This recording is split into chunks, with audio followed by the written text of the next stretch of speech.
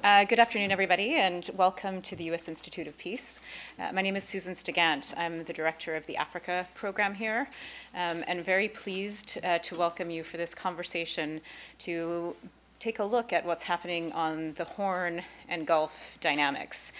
For those of you who don't know USIP, we are an independent federal institute founded in 1984 and dedicated to the proposition that peace is possible.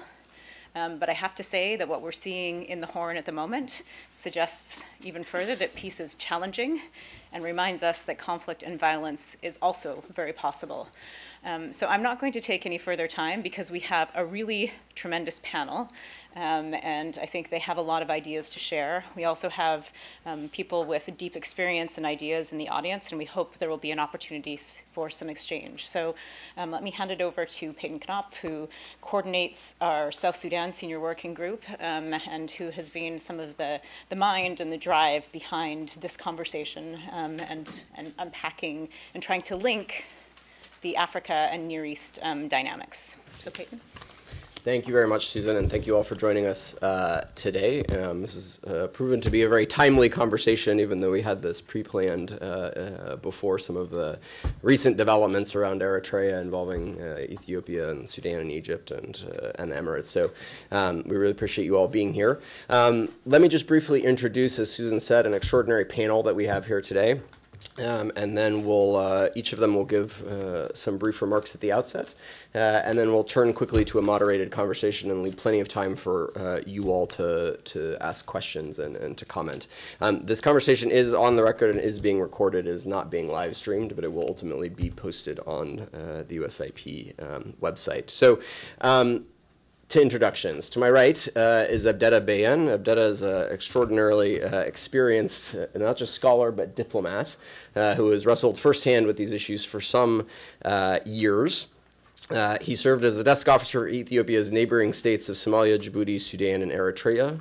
He served in various embassies throughout the region, in Djibouti and Hargeisa, as the chief of the cabinet of the Ministry of Foreign Affairs, as the Ethiopia's special envoy to Somalia, and as head of the Conflict Early Warning and Response Unit. He also found time to get himself a PhD from Northwestern University, and he's now the executive director of the Center for Dialogue, Research, and Cooperation in Addis. To my left is Ambassador Princeton Lyman, who probably needs no introduction for this audience. Ambassador Lyman has nearly served in or dealt with all of these issues, again, sort of firsthand. He was president. He's currently the senior advisor to the president of USIP. He was previously the U.S. Special Envoy for Sudan and South Sudan from March 2011 to March 2012, where he helped support the implementation of the 2005 Comprehensive Peace Agreement. He was formerly the Deputy Assistant Secretary of State for African Affairs, U.S. Ambassador to Nigeria, U.S. Ambassador to South Africa during the critical 1992 to 1995 period, and endless number of other senior diplomatic posts. At the end of the table is Michael Wahid Hanna. Michael is a senior fellow at the Century Foundation. He's also an adjunct senior fellow at the Center on Law and Security at New York University School of Law. He's a specialist in international security, international law, and foreign policy in the Middle East and South Asia. Michael directed the Century Foundation's 2015 International Working Group on Pakistan, which was chaired by Ambassador Tom Pickering, and has served as a co-director of the Century Foundation's 2011 International Task Force on Afghanistan, chaired by Ambassador Pickering, as well as Lakhdar Brahimi. He's published widely in both scholarly journals and in the press, and has deep experience on a number of the issues that we're going to discuss today. And then finally, to my far right, is Annette Weber. Annette is a senior fellow in the Middle East and Africa Research Division of the German Institute for International and Security Studies in Berlin. Her regional expertise is in the Horn, conflict analysis, fragile states, non-state actors, and a number of other issues, again, relevant to this conversation.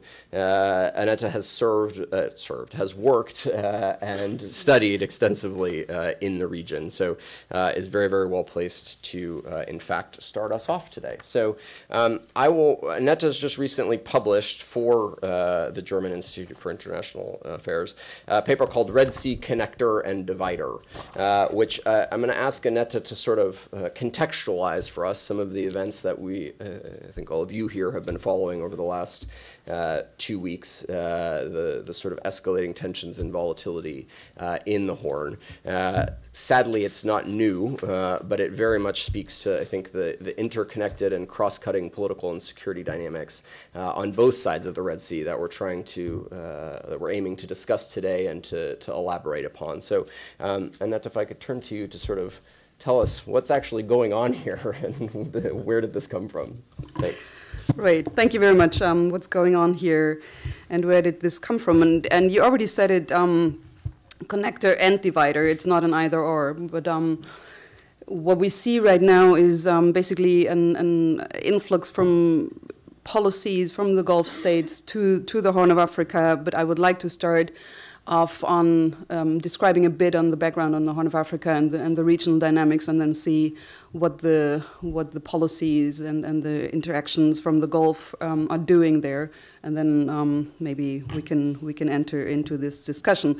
I think there are two issues or two topics important to me when looking at these two regions. Do the two regions conceive themselves as regions? Do they have a regional identity, or do they basically have much more of a national or sub-regional interests that are coming before the regional identity? And do they conceive or do they perceive themselves as part of a region that is a Red Sea region, or is it the Horn of Africa and the Gulf and bilateral, maybe only bilateral relationships, but not a regional perception? And of course, to this comes the question of collective security issues.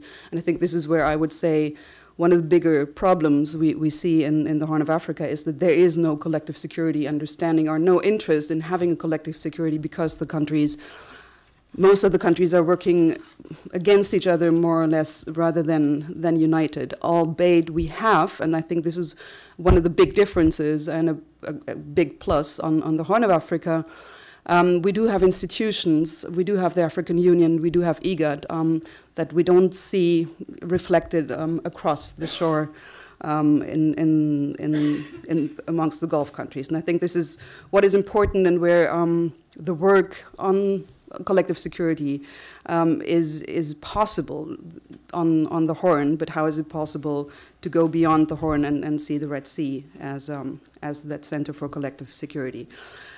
Just to run through a couple of issues that are of concern in the Horn of Africa, way before the Gulf influence. And of course, the issues of importance are also issues of interest, at least to the Europeans, but also we will hear later, definitely to not only the Europeans, but also to the Americans. For the Europeans, it's important because it's our neighboring country, and the trade routes going through the Suez Canal and the Gulf, and not the Gulf, the Red Sea, are of vital importance to European economy. What is also important is the migration issue.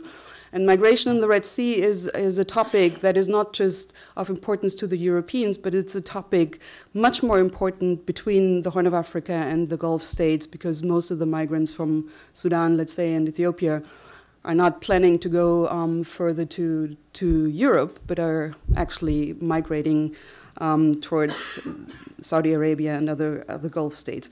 We have a militarization along the Red Sea coast. Djibouti definitely is basically the country or the state that is that can be described as a country that is existing mostly by hosting military bases, including military bases for Gulf countries such as Saudi Arabia, but also military bases for, of course, France, who had the first military base there, the United States, and China was the only military base outside of their zone of influence. We have the Red Sea as a divider and uniter for traveling jihadis. Not so many or not so much traveling jihadis between Al-Qaeda of the Arab Peninsula and Al-Shabaab, but of their ideas, but also their weapons that are traveling. We have the Red Sea as a divider and connector in terms of trafficking. We have it as smuggling of arms. So we have organized crime as a connector of the two sides. We have piracy. This is where all of our countries are involved in fighting piracy. That is part of the Red Sea. Yes, so we do see that Red Sea as a region of security and security concern, but also as a region of collective interest. I would like to go just quickly through the maybe last couple of years where we could see an influence from the Gulf states, predominantly because of their interest in food security, the Yemen war, and the GCC split. And I think these are the three waves with a lot of consequences for the Horn of Africa. Consequences for the Horn of Africa that changed the dynamic in the Horn of Africa and brought some of the countries to the fore that we haven't seen, or we have seen being much more isolated beforehand. With the drop of the oil prices and the food security issue for the Gulf states, 70% of their food security is coming from outside, predominantly agricultural investment in Sudan and Ethiopia. We have Sudan and Ethiopia being highlighted as important to the United Arab Emirates and Saudi Arabia. We have the Yemen war, where again Sudan is becoming very important for the Saudi alliance. Eritrea as well. Eritrea was becoming important for the Saudi alliance, but also Eritrea made use of that alliance to bring themselves back into the conversation, let's say, because their port in Assab is now lent to the United Arab Emirates as a port for the war in Yemen, and so Eritrea is playing a much bigger role than they have been playing, let's say, the years before. In this conversation, Ethiopia, I think, is suffering most because it's being more and more isolated.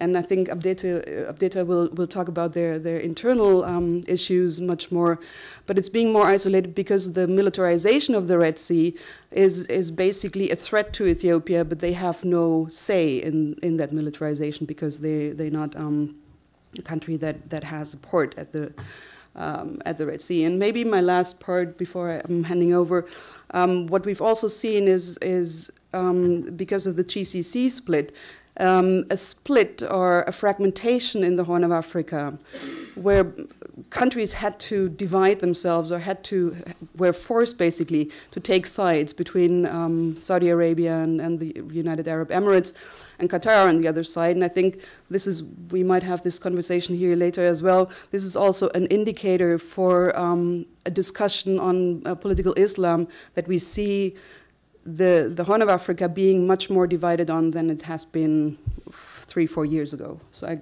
keep it there, and thank you. Thank you very much, Annetta. And I should have said that we have some copies of Annetta's excellent paper that she referenced here. It can also be found on the SWP website for those who would like to look for it. It's very important, I think, context for some understanding some of the recent developments that have been in the news. We were having a conversation just before walking in here where somebody noted that Sana'a is actually geographically closer to Addis Ababa than it is to Riyadh, which I think puts into relief some of the dynamics that we're talking about here today. So I wonder, Ambassador Lyman, if you could, in the context of what Annetta's raised, when we talk about some of these tensions around the Nile Basin, over the use of the Nile, some of these tensions across the Red Sea and the militarization of the Red Sea, you could talk about how that impacts U.S. interests. We have Lauren Plock-Branchard, actually from the Congressional Research Service, calculated the United States spends somewhere around $4.5 billion a year in the Horn of Africa across humanitarian, security, peacekeeping, development. efforts. It's a tremendous investment. And how does that, how do the tensions there and the overall dynamic impact U.S. interests and influence? Thanks, Peyton. Thanks very much. Thanks, Annette. Look, our interests are very great. We are invested heavily. Peyton has talked about the cost in the peace and security of the Horn. But these changes that are taking place, this relationship and cross-relationships between across the Gulf into the Arab countries and their influence on the politics of Africa are changing the dynamics very much. Just as an example, South Sudan gets drawn in and plays on these various differences, and that makes the peace process in South Sudan much more difficult. The pressures on Ethiopia that Annette mentioned. Ethiopia is the key player for the United States, but if it can't play the role that it usually plays as a leader within IGAD and the AU in bringing about the peace process, that's a very serious problem for us. But what's really extraordinary, when you look at what's happening in the Gulf, with not only the Arab interests coming in, but the Turkish interests coming in. The President of Turkey coming to Sudan, talking about taking over development of an island in the Red Sea, the very strong reaction from Saudi Arabia, etc. Just think about that. Bureaucratically, that involves 3 different bureaus of the State Department. The European Bureau, where Turkey is, the Africa Bureau, and the Middle East Bureau. How do we develop a policy which takes all this into account, because we have so much at stake? We have so much at stake not only in the Horn, but with these various players, like Saudi Arabia, like Turkey, in so many dimensions. So given the stakes we have, and they're very heavy, we need a structure of policy that is higher up over the 3 bureaus that can bring together and integrate a policy in the Horn that takes account of these special interests. And we have special interests in Turkey. We have special interests in Egypt, outside the Horn. We've relied on Ethiopia very heavily in a number of ways. So that has to be integrated at a high level so we can take account of the changes that have taken place in the Horn. Let me give you just a personal example. I was the envoy for Sudan, South Sudan, for 2 years. I would not propose an envoy for Sudan, South Sudan today, because it's too limited a part of the dynamic that's going on in the region that affects that peace process. We need something that takes into account a larger. And, you know, given the stake and given that amount of money, $4.5 billion a year is a lot of money. It's holding on to the status quo, but it's not moving us toward the peace we need in this area.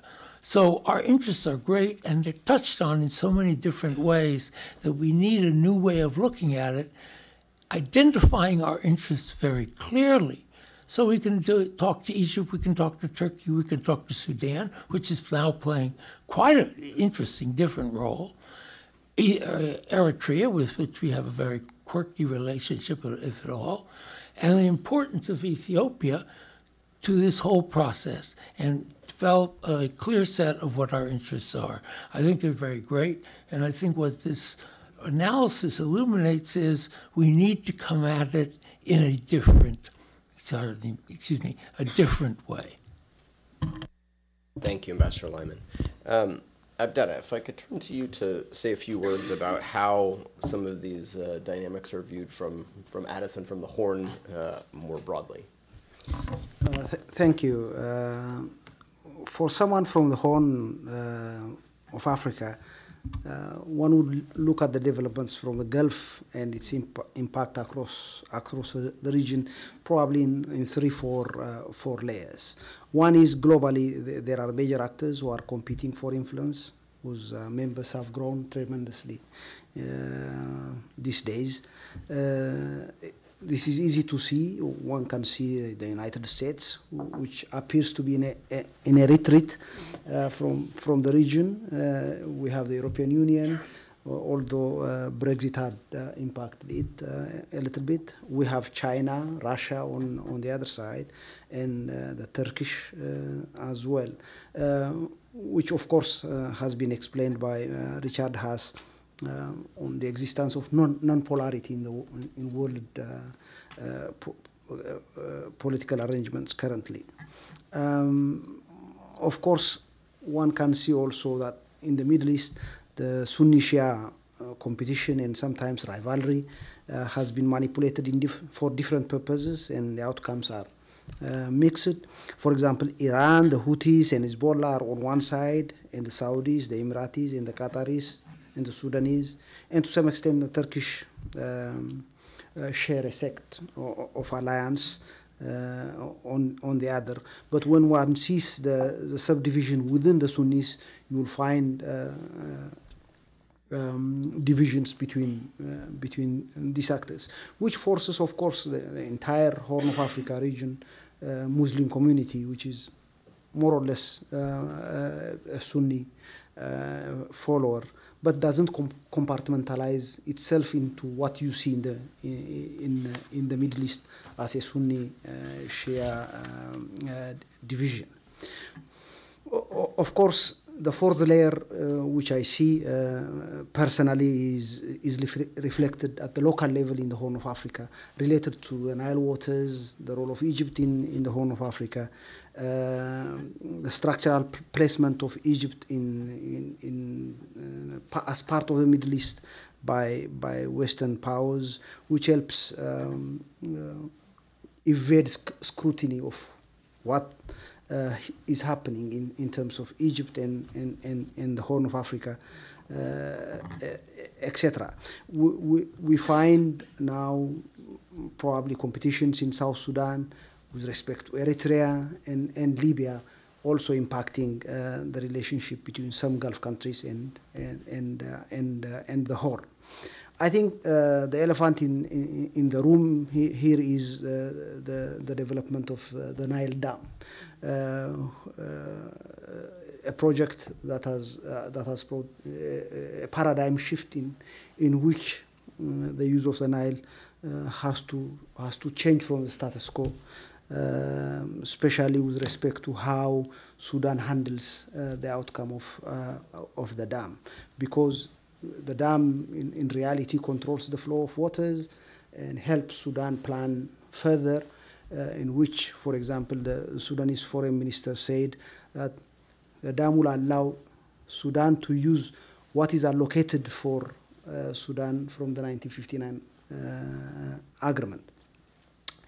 So this major shift that should be taken into consideration is witnessed also in the relationship between Sudan and Egypt. As you all recall, that Sudan and Egypt were together among the comprehensive framework agreement signatories.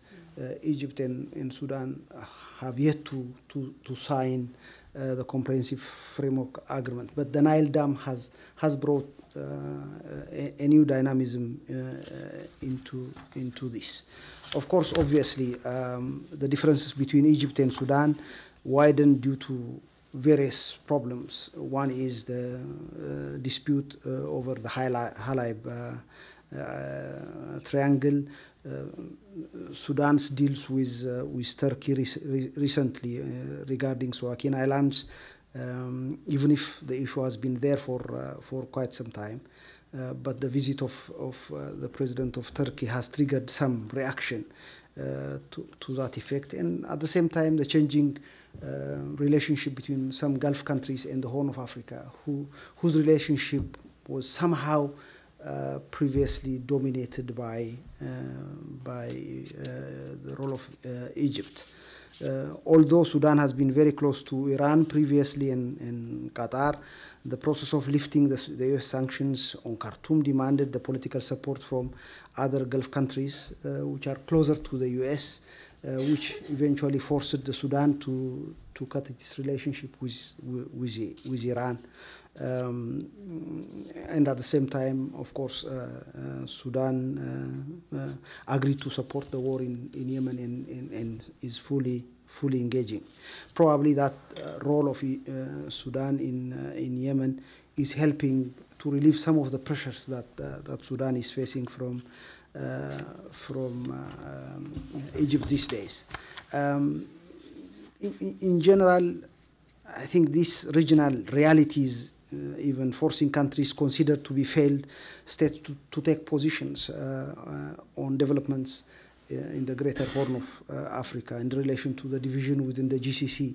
You will all recall that Somalia, almost a failed state, now the federal government at the center is at least stating neutral, but sympathetic to Qatar, while the regional administrations who are supposed to cooperate and revive the Somali state are supporting the positions taken by Saudi Arabia and some of the Gulf cooperation countries. This also is an indicative that the process of rebuilding Somalia will continue to be challenged, because those divisions within the Gulf states have yet to be resolved. It means the federal states and the federal government at the center will continue parallelly in reconfiguring the Somali state will continue to face a challenge. These different levels of analysis then influence the way actors in the Horn of Africa behave. Some are looking at the short-term interests and change sides to suit their objectives and goals, as well as others accrue some financial gains. Some have shifted their policies towards individual Gulf countries. Of course, the war in Yemen has brought some windfall incomes to sidelined actors. That is why we should look at developments in the Gulf and the Horn of Africa having that complex challenges facing all of us. And we expect the U.S. to come back and take its responsibilities, because we feel, those in the region, that the U.S. somehow has abandoned its responsibilities, and it should take that. Thank you. It's a very sobering point to conclude your opening remarks on. Michael, if you could talk a little bit about the view from Cairo, from Riyadh, from Abu Dhabi, what's animating some of those strategies and approaches towards this region? Sure. I mean, I guess one thing that seems to be happening quite quickly, kind of overview, is that from Egypt's perspective, we have this escalating crisis over the dam. And what is notable of late is the way in which that is intersecting and converging in a regionalized fashion with some of the other dynamics that are already happening in terms of Gulf involvement. And these things seem to be converging in a way that is, I think, quite new and potentially quite destabilizing and worrisome. For Egypt, obviously, the dam is, at this point, something of an existential issue. Egypt's relationship to Africa has weakened over recent decades. I mean, in the early 2000s, as Egypt was very inward focused on the succession, the kind of late Mubarak period, there was generalized drift in Egyptian foreign policy, and that was even more accentuated with respect to Africa. Some of those traditional bonds had atrophied and withered, and timing is important in this series of developments, because as this core dispute around the dam gathers momentum, I think initially there was skepticism on the Egyptian side that this was a feasible project. I think some of that is Egyptian chauvinism at play with respect to attitudes towards Africa. I think that they believed initially that financing was simply going to be prohibitive and impossible, and that for it to happen would have to be a kind of regionalized process that they would eventually have input in. And I think we're quite surprised at the speed with which Ethiopia was able to put financing essentially on its own in place. And by the time the project became feasible and live, the big problem for Egypt is this is essentially 2011. So we have the uprising, January 25th, we have the fall of Mubarak, which ushers in a period of some chaos, some drift, real inward focusing. The dam is obviously quite important, but it isn't number one priority. I mean, it's a sort of, an issue, an intangible issue that obviously is going to impact at some point in the future.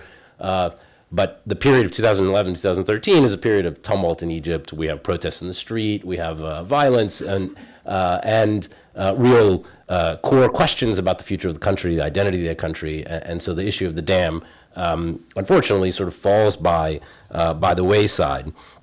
And so timing is quite important. You have this loss of focus and being consumed by domestic affairs. When 2013 happens, we have the overthrow of Morsi in July 2013. It ushers in another problematic dynamic for this set of issues, and that is hypernationalism, right? I mean, this is a military-led overthrow. You have a period really in 2013 and 14 of kind of runaway nationalism, and interaction with this question of the dam is quite problematic. It's often overheated. I think it also, at a societal level, reflects generalized Egyptian ignorance about sub-Saharan Africa. It is just not a topic of social knowledge, and it shows in many of the ways in which Egypt as a society or Egyptian press talks about these issues, quite distinct from the way that it relates to the Arab world. You see that distance, that lack of social knowledge or connection to sub-Saharan Africa writ large, and then this issue in particular. And so we have this recurring contradiction, this potentially existential issue. For the Egyptians, the first immediate issue, and I'm not an expert on these water issues, but obviously how long it takes to fill the reservoir has huge impact in terms of water that will eventually reach Egypt, and a vulnerable sort of water scarce country to begin with. And if we look to sort of the present, to the very immediate present, the kind of tumult that I was talking about continues. So just yesterday, apparently, Sisi has sacked the head of general intelligence, someone who actually had, this is considered a national security issue, someone who actually had an important voice to play in these discussions within the Egyptian government. He's been sidelined. And so it's just reflective of the fact that this, this, I wouldn't say instability, because I don't think that's quite accurate, but this is still a consolidating regime. There's still quite a bit of churn, and that continues to affect Egypt's ability to focus clearly on these issues. You mentioned Sudan, and of course, in the interim, we have had the aggravation of existing Egyptian-Sudanese disputes, many of them long-standing, like Haleb, and of course, there's long-standing issues that Egypt has had with the Sudanese with respect to their relationship with the Muslim Brotherhood that continue. But what appears to the Egyptians to be a moving away from Egypt's position on the dam toward Ethiopia, I think, which is justified in terms of perception, has triggered these issues. And of course, what's overlaid on top of all of this is some of the regional realignment that is happening. I mean, I think we shouldn't get too carried away in terms of seeing these as kind of very firm divisions. Egypt and Saudi have had very difficult relations. Even Egypt and UAE have had some difficult relations of late.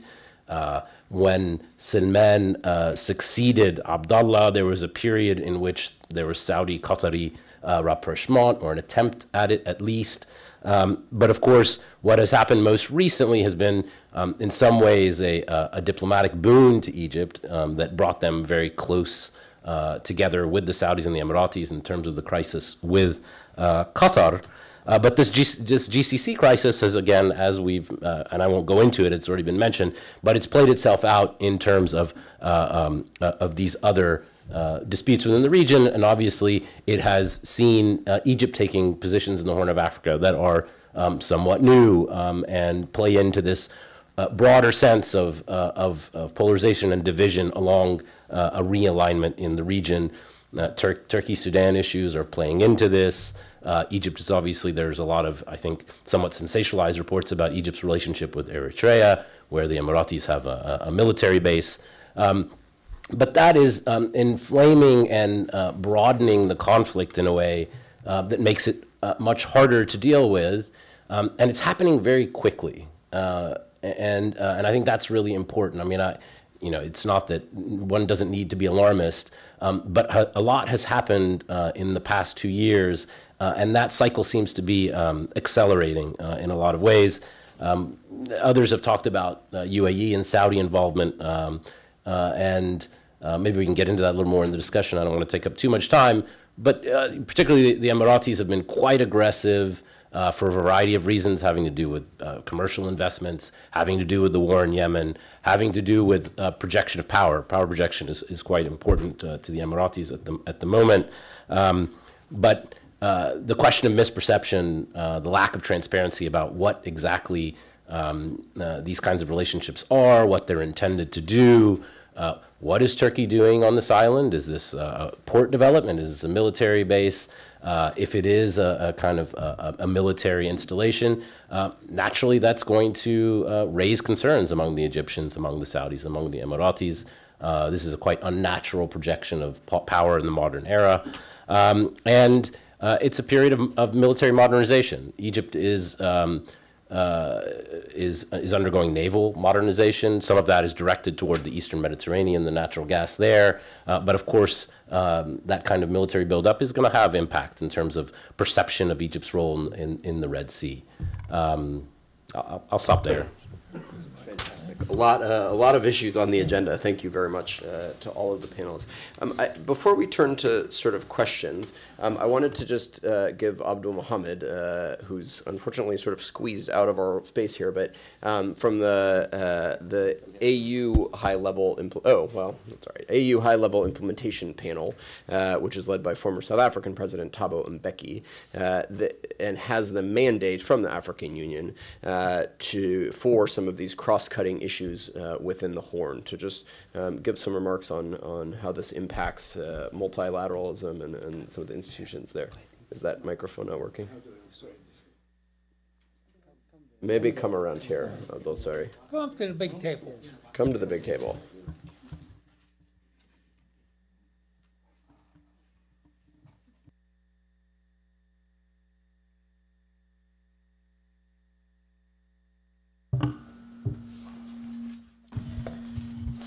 Thank you very much, and for this opportunity.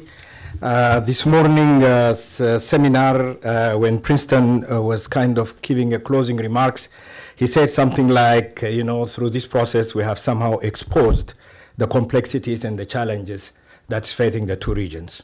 And he's absolutely right. This conversation started in Abu Dhabi about a year ago in a very amorphous way. And then it moved to Khartoum under the auspices of the African Union, start taking shape. And we are here at USAIP where it's getting sharpened. And I think the conversation should continue until our policy makers start internalizing some of the arguments we are having a discussion over. So the interconnectedness of the region between the Middle East and Horn of Africa is historic. As a matter of fact, for all practical purposes, historically they are one.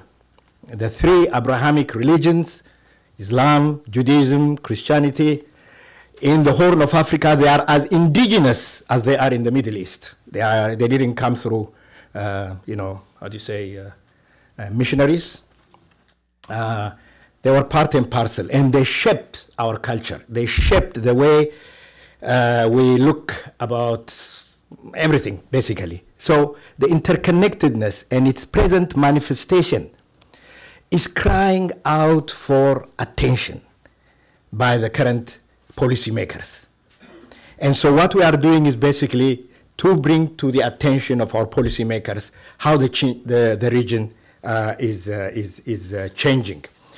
So Horn of Africa is exceptionally complex system of politics, security, intersection. And this operates both at the national level, at the regional level, and also at the local level. This is manifested. In addition to that, we are interfacing with a region that has even a more complex political and security challenges. So when you have the two together, well, okay. So you have a situation where there are age-old conflicts, you have a situation where there are recurrent conflicts, and you have a situation in which emerging conflicts are taking shape. And the problem is none of these conflicts of the past have been resolved. Okay, the best we have done is to manage them without solving them. And now the chickens are coming home to roost in some ways. So, and what's happening in the region, you know, will manifest itself eventually at the local level.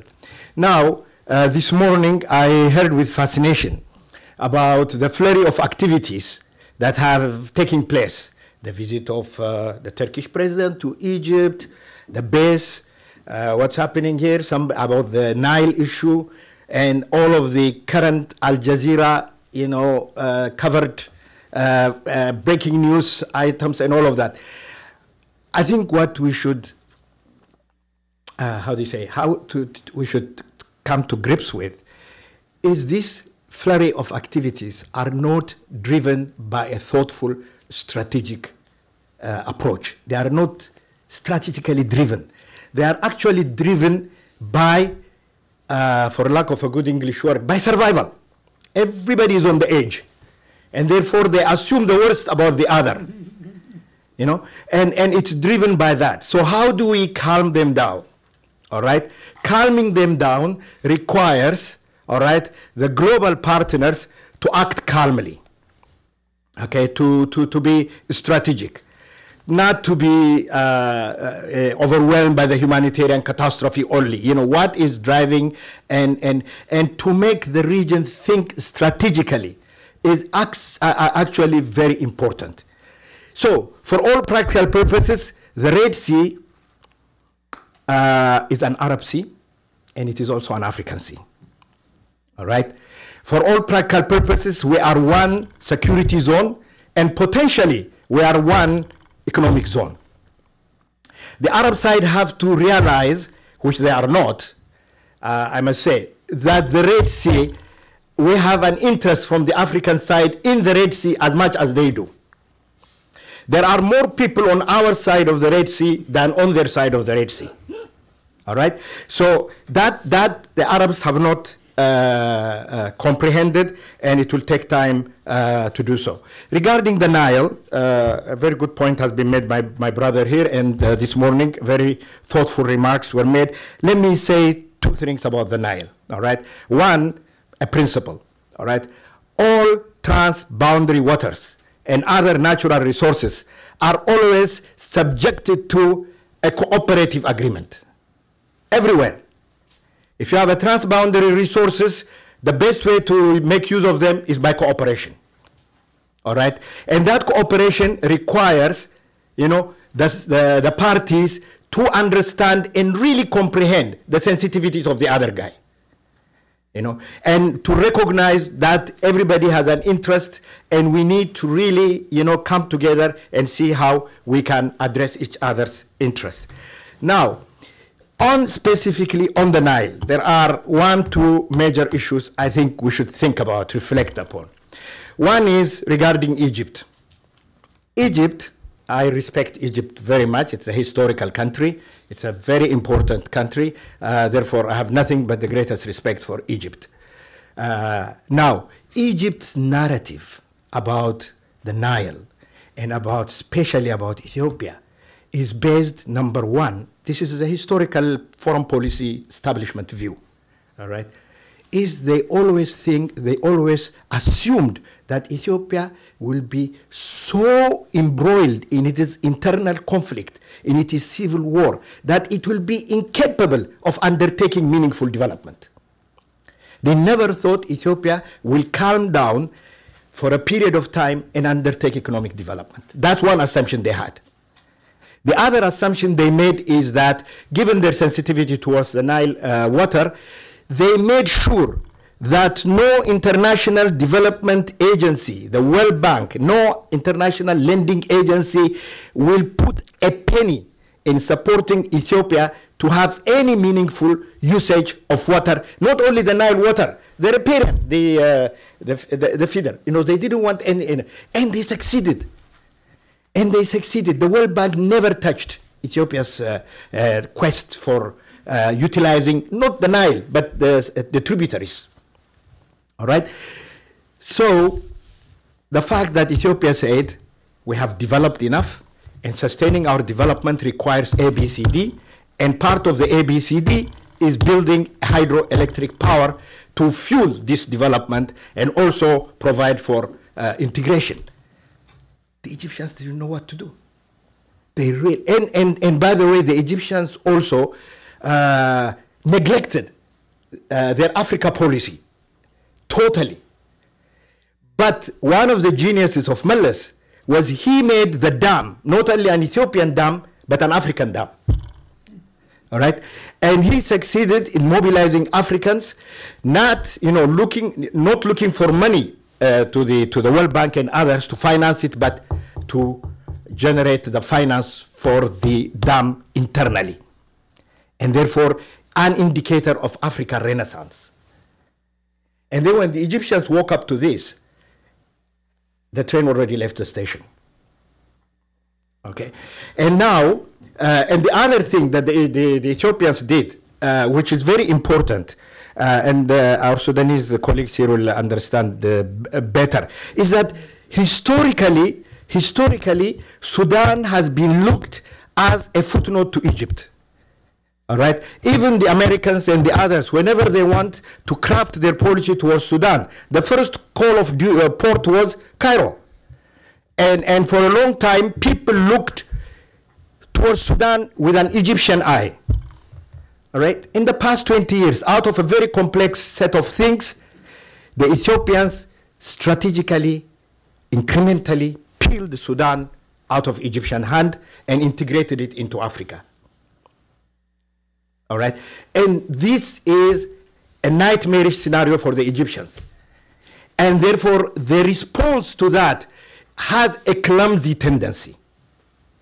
Yeah, you know. So there is that aspect to it. But to conclude on the Nile issue, there is a framework document they signed in 2015. It is a good document. It articulates everybody's interest. All right? Therefore, try to get the politics of the Nile right requires us to reflect on that document and make it more substantive than it is now. Now it is a declaration of principle. It's not binding.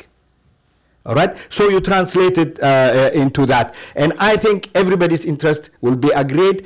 To do that, everybody has to be strategic. We cannot afford but to be strategic to face to the challenge that we are facing. And lastly, all the issues regarding the Red Sea and the Horn of Africa, the interface, cries out for a multilateral solution. Okay, and I must say that when it comes to multilateralism, to articulating collective security, to articulating collective, collective win-wins, all right, there is no substitute for multilateralism. All right, and Africa has gone far beyond in trying to resolve all of its problems through multilateral system than the Arab world. The Arab world, as a matter of fact, they have never utilized properly their multilateral instruments. The Arab League is irrelevant to all of the problems that are going on. You know, the GCC are just a private domain on one or two countries. Therefore, that multilateral, principle-driven institution to address common issues is lacking on the other side, and this, I submit, the African can teach a great deal, all right? And then, which brings me to a conclusion, the role of the outsiders, especially the Americans. The Americans have been providing the region as a whole with some kind of a security umbrella, all right? That is now, at best, diluting, okay? At worst, is regressing. And therefore, a scramble is taking place, not on the African side, on the Arab side, especially the Saudis and others are extremely jittery, extremely nervous, so they are taking unilateral action that is contributing to instability. All right? And on the Africa side, we were just waiting, listening to the Americans on what their policy towards Africa in general and to this region in particular will be. All right? Nothing. All right? The only thing we heard, I tell you, in the African Union, there is this anxiety about U.S. currently. And that anxiety is, will we hear U.S. policy towards Africa through Twitter? All right? Or will there be a visit by some high-level people? All right? The only high-level person that visited Africa recently is the Minister of Defense, the Secretary of Defense. And he went to one place, well, he went to Egypt, that's traditional, but the only other place he went was Djibouti. Nikki Haley is another issue. I'll wrap it up. Yeah. The American policy towards Africa and the region right now, the only conclusion we can draw is really military security. All right, security. American investment in Africa in that region is very minimal, while the Chinese is gigantic. The Indians are second, another very substantive investment. Therefore, American foreign policies craft towards the region could increase the instability, all right, could potentially also be a gap, a stopgap. So we are waiting to hear. Thank you. Thank you, Abdul.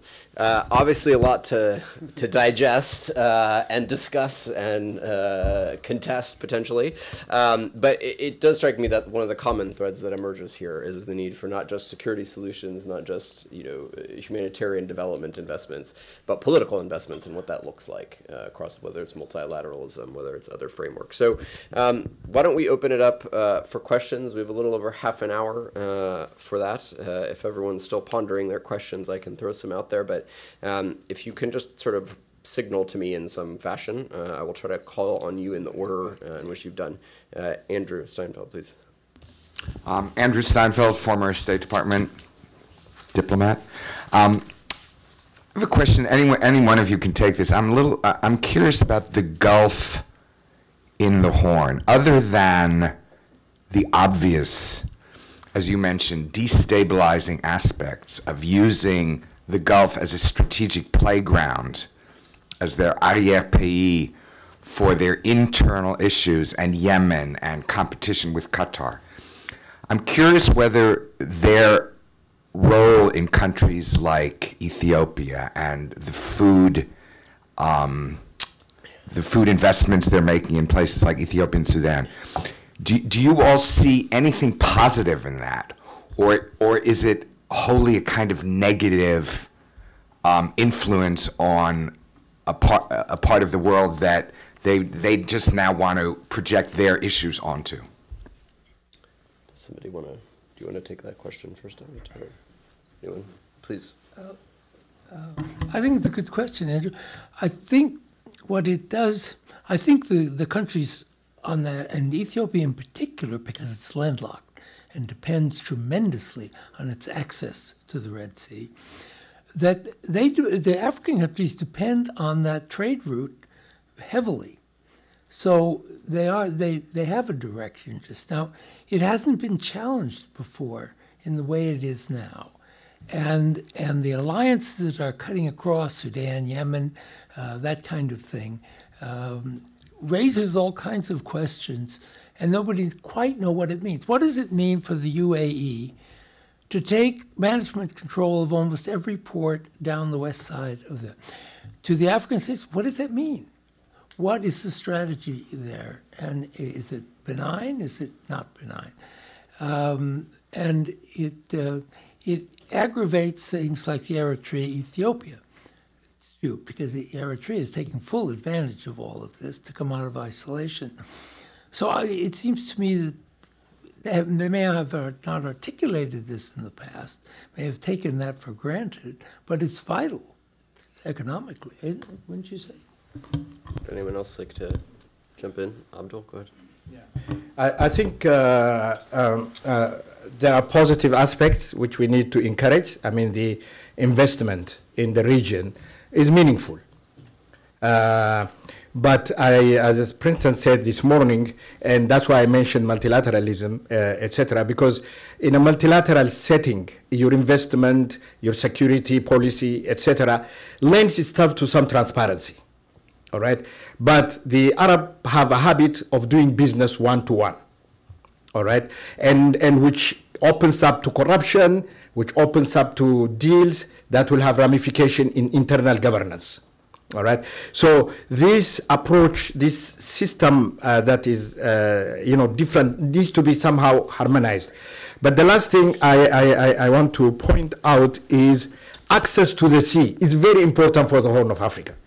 All right, especially for Ethiopia. We are 110 million people with no port.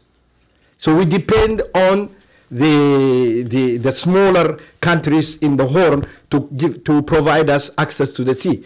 But the problem is most of these countries that will potentially, we only have one port through Djibouti, even if there are potentially others, are already bought by the Emirates. Okay, Kismayo. Start down. Kismayo, bought by the Emirates. All right. Mogadishu, the Turks. Berbera, the Emirates. Bosaso, the Emirates. Asab in Eritrea, militarized for purposes of conducting war in Yemen. So it's all militarized, and we are 110 people there surrounded. Therefore, access to the sea becomes very important. So a country like Ethiopia's strategic vulnerability must be understood. And whether the Emiratis and others understand that, I'm not sure. But these are the kind of but for us to assume that they will understand our vulnerability, we need them to be transparent in the relationship. If they bought the port of Berbera for $300 million, most of it bribed to parliamentarians to vote on it.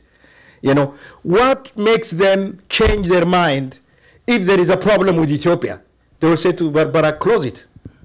They could say, most of them are transactional countries that are surrounding us. And the Arabs are by and large transactional. So this does not lend itself for transparent multilateral approach to resolving outstanding issues. Thanks. Annette had a quick comment, and then Michael. I just would like to add on this that the question, of course, is also who is responding on the other side. And I wouldn't take it as just a one-sided issue. I mean, what kind of countries are responding, and why don't they have a regional approach to this? It's very bilateral. It's very, why are they bought off if it's all transactional? And why don't they see, or why don't they perceive of themselves as a region that needs a much more regional strength, not only security-wise, but also economically? And I think this is, to me, just to add on to this, that's not just for the Gulf states. That's for China, that's for India, that's for everybody else, including the Europeans on their migration, because they also try to be very bilateral and not regional. And I think this is where the strength needs to come from the perception on the Horn side as well. I was just going to say quickly that these are not robust national security and diplomatic bureaucracies that have extensive knowledge of these regions. This is quite new, and I think these are significant investments that have some potential, but perception is quite important, and I don't know that that the Gulf countries have internalized just how important and how delicate that is as a diplomatic matter. I think there is a reductive relationship-based approach to some of this that is not focused on institutions, and that lends itself to opacity and a lack of transparency. And so I think one great danger is that there hasn't been much thought given to what anybody thinks is going on. I mean, how do these countries, how do these regions, how do these societies view these infusions of investment? What is this all about? The Gulf countries have just not done a very good job of getting that message across, if there is one. Very thorough answer yeah, to your question. I would rather take this even to have a historical perspective. There is a Professor Borsok, who wrote about the historical relationship between the Horn and the Gulf states. In his book entitled Empire in Collision in Late Antiquity. And he explains the competitions, changing relations and interactions between the Horn of Africa and the Gulf. The book explains how the Gulf sheikhs at that time found it increasingly effective to lend their support to client peoples in marginal areas where conflict between the superpowers could be played out more remotely, and at the same time across actors in the Horn who are trying to fulfill their irredentist claims. What's happening today in that part of the world is similar to what happened in the 3rd or 4th centuries AD. If you see, most of the contracts are signed between the Gulf countries and fragile regional administrations of Somali regional states, Somaliland, Puntland, which goes up to Kismayo and so on. The only country you will find that is relatively stable is Djibouti. We know where Eritrea finds itself. So it is also, some of the Gulf countries are taking strategic advantage into the weaknesses of these countries on the African side. I agree with Annette when she says the region, the Horn, has to take itself also. It has to do its homework. There is no question about it. But how can you do that when Somali regional states do not have a framework in which they can regionally talk or negotiate with other countries in the region? So there are structural challenges as well to address this. I just wanted to mention that. Thank you, and I think it's an important issue that probably merits its own lengthy discussion, and maybe we can come back to it a little bit later. But Jason, you. Sorry, first, thank you very much. Oh, sorry, I'm Jason Mattis with AECOM. Thank you very much. A very interesting briefing. And given the complexity and the competing interests of a series of regional actors, these regional actors are also responsible for negotiating a solution to the conflict in South Sudan and in Sudan. Do you feel that these interests, that they can mediate, towards a solution that's good for South Sudan or good for Sudan? Because I think the future is in the hands of these competing interests. Thank you. Abdul's probably in a better position to answer this, but I'll tell you what I think. I think what's happening is that Sudan's ability to play on a lot of these different connections now, and Ethiopia concerned with internal matters, that IGAD is actually weakened and Uganda is strengthened. And Uganda's always been the outlier in our attempts at peace in South Sudan. My perception, therefore, and then President Kiir plays on all these things. He plays with the Egyptians and all the rest to strengthen and stay in power. So I don't think this has all been good for the South Sudan peace process. But Abdul, you know that better than I. Well, look, the good thing is that there is a tradition of conflict resolution through multilateral framework, as I said, all right? Therefore, the fact that in the region, both reinforced by the African Union and the sub-regional organizations, IGAD, to handle peace and security challenges through some multilateral forum, multilateral mechanism is good, all right? But the problem we are now facing is two problems. One problem is, we have discussed this with Ambassador Lyman sometimes back. You know, even the Americans, when they make their strategic choices, they say, how many wars can we fight at one time? And they said only 2 or 3, all right? How many conflict resolutions can we do at one time? 1, 2, The rest will subcontract it. All right? No, so this is the way they think. IGAD is really saddled with monumental challenge. And in the past 3 years, they are basically monopolized by South Sudan. Okay, so they are exhausted by South Sudan. There has been 14 or 13 summits on one single issue in South Sudan. All right, so they are, they are overwhelmed. The UN and other multilateral institutions are giving them support, but they are really overwhelmed. And this is their last gasp. All right, so I hope they will succeed.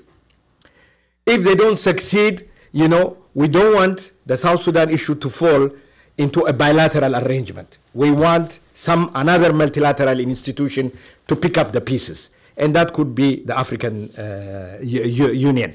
So we are really at this juncture. But IGAD has played one useful role. I hope they will sustain it. They are, because of this collective endeavor, they are really managing, restraining member states not to take unilateral action. All right, and they are not doing it 100% successfully, but they are trying to, so that Ethiopia and Uganda will not be at each other's neck, and they are behind the scene, but at least, it is restraining them. So there is that, but no, really, by and large, no solution for a kind of region that we have and for the kind of countries we have assembled, being a mixture of failed states and state trying to do the right thing outside of multilateral mechanism. So U.S. should continue to support multilateralism, even though this administration's view towards multilateralism is negative. That is the only way. If you want to get engaged in Africa, that is the only way, multilateral. All right. Otherwise, you'll have a situation in which, the Qatar and the other Arab countries, the Gulf countries' problem, if it was Africa, we would have sent an envoy to Qatar. We would have sent wise people. We would have sent, a bunch of all the, head of states, whatever, to try to mediate.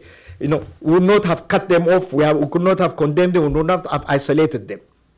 So that gives you a sense of there is a developed culture of multilateral approach to problem solving in our part, and it's missing in the other part. I think one of the challenges in moving forward with the peace process in South Sudan is the fact that other extra-regional actors having their role within IGAD. Previously, the IGAD region has been trying to make sure that all of them speak in one voice, especially, for example, when the CPA was signed. But on South Sudan, Uganda has been fairly an outlier, but IGAD as a region has been trying to contain the damage that emerges. Now, the challenge now we have is Egypt has joined Uganda. What will happen? In my view, IGAD might not be exceptionally unified to deal with the issue. But if you take out the peace process from the IGAD region, IGAD member states are going to be spoilers in my view. It is better to keep them within the game, and then see how best you can coerce some actors who are outliers to have a positive contribution. Let's take a couple questions, just because we're sort of halfway through our question time. So let me take 2 questions in a row, and then we'll go David Shin. And please introduce yourself. David Shin, George Washington University. This might best be directed to Michael. It's a Nile waters question that we actually talked about this morning. And I'd be interested in your views as to what are the prospects for Egypt taking another look at its agricultural policy, and rather than trying to green the desert with very precious Nile water, use water in a more precious sense. Is there any prospect for that? Thank you, David. And Michael Lunt, I think you had your hand up. Not to add to the catalog of problems and actors, but only Abdul made mention of China, and I'm just wondering whether this panel of experts can pull forward some sort of conclusions as to the net effect currently and potentially in the future on ameliorating the situation or worsening the situation of China, given its interests in food and investment and so on. Thank you. Then we'll open it up for the Yeah, I mean, we talked about it earlier. I mean, water management, irrigation practices, there's a lot of scope for improvement, and I have to imagine that any kind of amicable resolution is going to have to include some changes of behavior and practice in Egypt. This isn't a new issue. This has been raised for many years. It's a difficult time for issues of governance in Egypt. That being said, there have been steps taken on other longstanding issues like subsidy reform that people have shied away from and avoided for many years. And so maybe there'll be an appetite for this kind of big venture, more so than in the past. But it's not new. It'll have to form part of the basis for a resolution. Better water management is going to lead to less demands and so, yes, I hope so. I don't know how it gets resolved otherwise. But again, longstanding issue that hasn't been dealt with previously. Would you like to comment on China? Or? Yeah, I'll say some things about China, Michael. China's very active, of course, in this region. You go to Ethiopia and you see huge amounts of investment and presence in China. They're also looking at Eritrea. They're looking at a number of other countries, and they invest a lot. Their agreements are also transactional. That is, they're not transparent. And that their way, along with the others, contributes to a non-democratic, autocratic kind of system and patronage systems. We can get into all the depth of that. Some people feel, and I don't have the figures, that China is driving a lot of these countries into very high debt levels. And if that's true, it makes these countries very dependent on China, either to restructure the debt or forgive it or something else. I've heard that. I don't have the figures for it.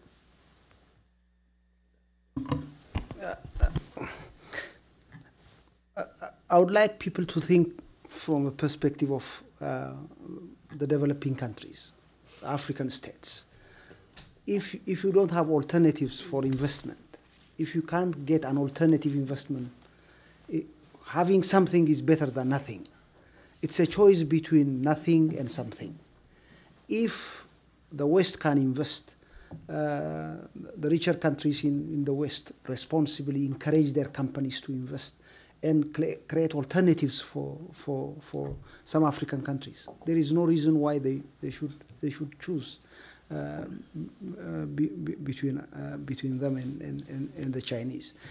At the same time, it is the institutions, the capacity of those institutions in those developing countries that would matter to manage Chinese investment. Ethiopia somehow has successfully managed to some extent the investments of China.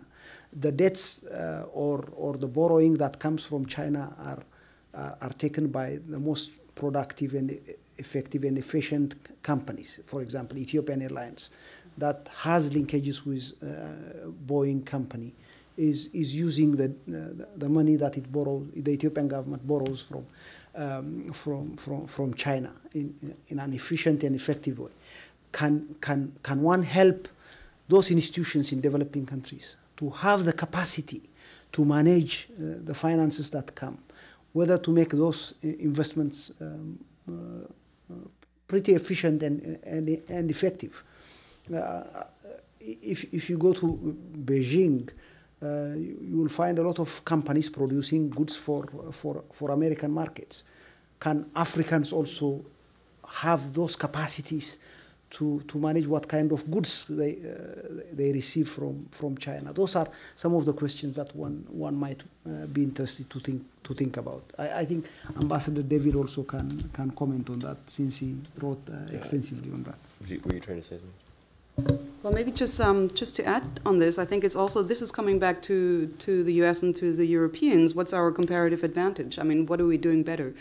It's maybe not the resource-based or infrastructure. I mean, at least for the Europeans, that's not what we are known for.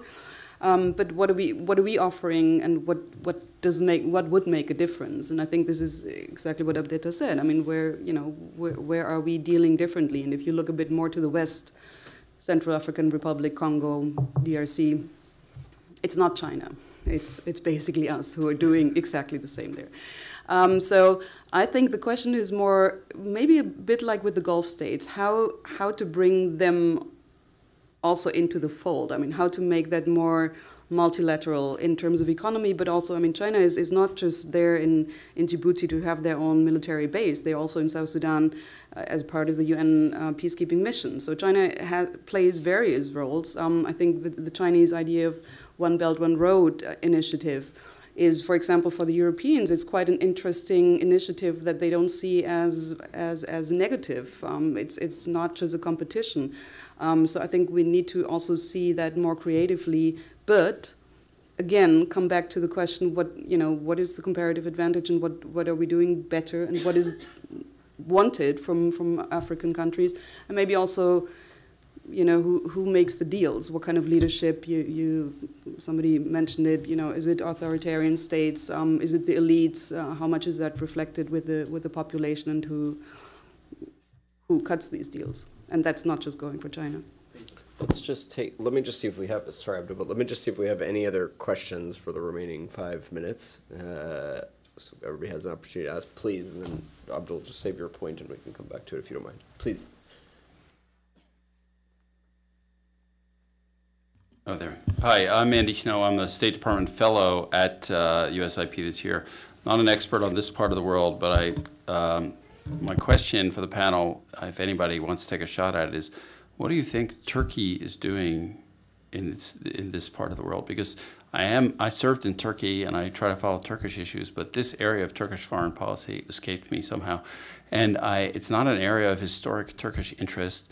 They have their hands full at home with Syria, with Iraq, with relations with the US, relations with Europe. It's, what are they doing in this part of the world? If anybody wants to comment on that. Thanks. Can you handle this? I can say a few words. I think probably the third or the fourth biggest investment in Ethiopia is Turkey. Turkey has invested billions of dollars in Ethiopia. They have built garment industries, some other industries as well. So they are investing in Ethiopia. Politically engaging, they are there in Somalia. They have a military base in Somalia. They train the Somali federal government soldiers, thousands of them at the. I think that is the biggest Turkish military base that's found in Africa, is where they have invested in Somalia. I think the humanitarian engagement in Somalia is tremendous. They also control the airport and the seaport of Mogadishu. Their companies run those two big institutions that bring a lot of money to the federal government. I think they are investing in the Sudan. As I said earlier, even if Erdogan just showed up and the issue of the Suakin Island became an issue, but they were there for the last 3 years. But the last 10 years, Turkey was active in the Sudan. That's what I know. Just adding on this, I mean, the foreign politics in Ankara, when you talk to the people working on the Africa desks, for them it was also a different foreign policy, specifically Somalia and Sudan, where the question was more, who do the governments there trust? And they felt that the Turkish government with a more political Islam agenda is more trustworthy than, let's say, the West in general. I'm generalizing. Also, I think they do have a very strategic agenda. That is, who is paying for this, I think, is another interesting question. I think we haven't touched on that. Is it really Turkey paying for all of these expenses, or is maybe Qatar helping? I think that's definitely going to be interesting. But the question of Erdogan right now is much more connecting to an Ottoman Empire idea, projecting that idea. So it's not non-historical, I think, in that sense. And Suakin, of course, is... Except it wasn't part of the Ottoman. None of these places were part of the Ottoman Empire, except Egypt and... Was Suakin? Suakin? Yes. Yes. Was part of it. Please. Yeah, just quickly, I mean, part of it is vanity and the sense of what Turkey's supposed to do in the world. And at times that's been quite instructive in Afghanistan and the Balkans. I mean, and unfortunately, it's oftentimes been led to overreach. And one of the things that became clear in Turkey's turn to the Arab world was how little Turkey knew about the Arab world. There was an assumption that they knew because, of course, there are these historical links. But their knowledge of the Arab world had withered because they hadn't been engaged. That's not where their focus had been. And so they bumbled badly in places like Iraq, in Syria. And some of that was knowledge-based. I can't speak to, I mean, they've been engaged in Somalia for a number of years now. I don't know, I have doubts as to their capacity.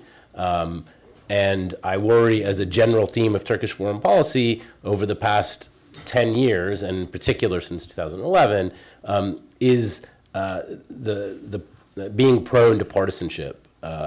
Turkey has takes sides in regional disputes, takes sides in terms of how it approaches all of its issues, and that runs the risks of more generally, not just in here, but runs the risks of aggravating existing fault lines. Thank you very much. With just 2 minutes left, I was just going to offer each of the panelists the opportunity to offer any concluding thoughts before we wrap up, starting with Abdul, because I know you had a further thought on the China question. What David raised is very important, because that's going to shape the narrative about the Nile in the future, the issue of water management. So when you see the dam, this Ethiopian Renaissance Dam, African Renaissance Dam, it will have major implication on the future of the Nile. Why? The dam means very, succinctly, in Ethiopia it's hydroelectric power. In Sudan it's agriculture. In Egypt it's water management. Therefore, when we said we have to get the politics of the Nile right, it means coming to grips with this. And hopefully that will change. Number two, on China, with the minuses of the Chinese system and all of the things that Lyman has pointed out, China for Africa is now the most tangible country. All right? It's tangible.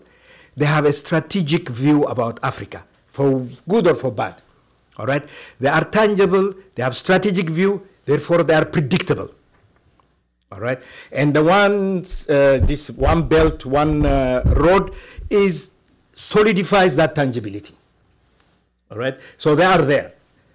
And U.S. will end up having a very poor catch-up to do. All right? On Turkey, I think they have responded. Turkey, one of the things that makes the Egyptians nervous, and I will understand why, is that Turkey, in addition to having this grandiose,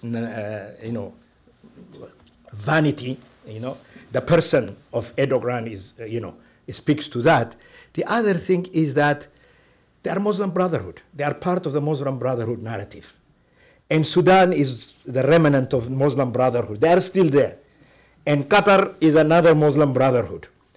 So this alliance, solidifying itself and having a foothold in Africa, especially in Somalia, bothers the Egyptians and the Arabs.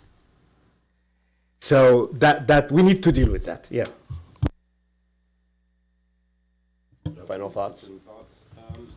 Yeah, just very briefly, I've been, I focus a lot on Egypt, and that means that I generally focus on the Arab world. And I've been surprised with the rapidity of events of the past 2 years, and in particularly the past year. And I think I've seen a bit of coverage this week in the Western press, but this has really kind of gone under the radar in a way that, I mean, understandable, but I think slightly troubling. And the pace of events seems to really be quickening, and I think we're playing catch up at best.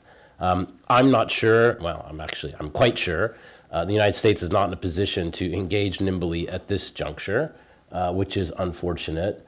And I don't know what's there to kind of fill that gap. But what's clear is that this is going to require a broader multilateral framework because of some of these bureaucratic issues. But that framework doesn't exist to try to corral all these issues under one umbrella. Thank you. Very well said, Ambassador Lemon. What I'm concerned with is bringing an end to the war in South Sudan and how that's possible, because that's one of the most biggest humanitarian disasters in the world.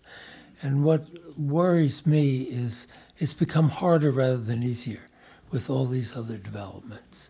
And with all respect to IGAD, they seem to be able to living with this disaster in their midst and not deal with it.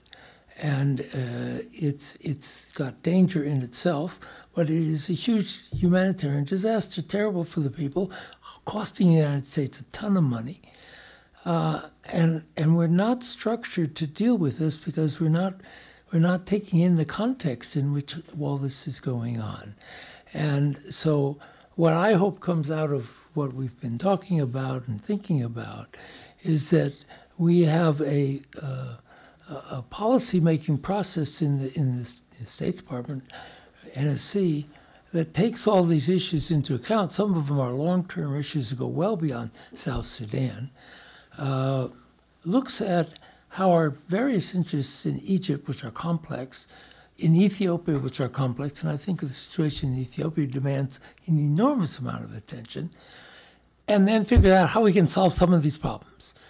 Get the South Sudan thing solved somehow, deal with some of these other issues, be present in the area. And without that, you know, you have to spend this money, $4.5 billion a year, but we can do so much better than what we're doing. Thank you very much, Abdeta. No final thoughts, Annetta? Just what President Lehman was just saying, I consider it's quite important to look at the developments on Egypt and Sudan and Ethiopia right now, exactly for not having more conflicts, if it's directly or through proxies in this region, because that will have implications on South Sudan and, of course, on the region at rest.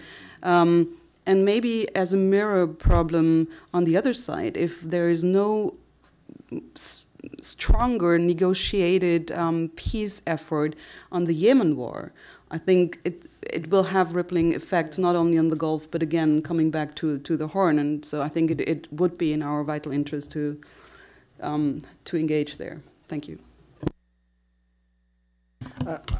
I think people are not thinking the implication of the war in Yemen. Somehow it's overlooked. Nobody knows for how many years this will continue. We heard that the war costs between $200 to $300 million per day. What does it mean in 4 years, 5 years? And how would that change the alliances in the Gulf areas? And what is the implication for the Horn of Africa and the greater global world? That shift means countries like Iran, Qatar, who are not bogged down in a war, are saving money. How would the balance of forces shift in the Gulf area? Should be one thing that people have to grapple with. Thank you very much. It's a very important note, I think, to end on.